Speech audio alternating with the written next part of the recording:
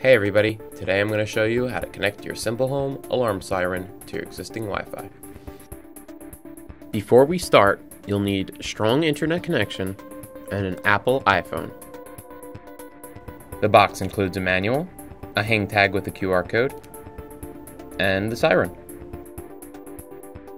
To get started, press the plus button on the main menu, then scan the QR code.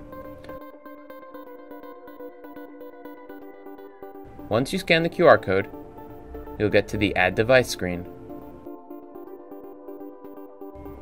At this point, you should plug in your siren. To take a profile pic of your siren, click on the white box.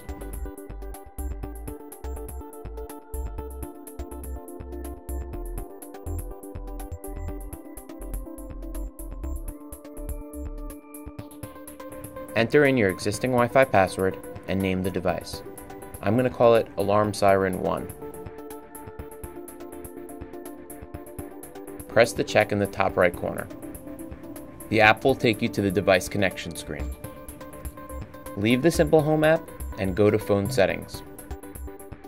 Go to the Wi-Fi menu and select Siren as your network. Head back to Simple Home, and after 3 steps, your siren will be connected. If you don't see your device on the Wi-Fi network list, leave your finger on the button for 5 seconds to set off the alarm. Press the button again and it will enter pairing mode. Thanks for watching, guys.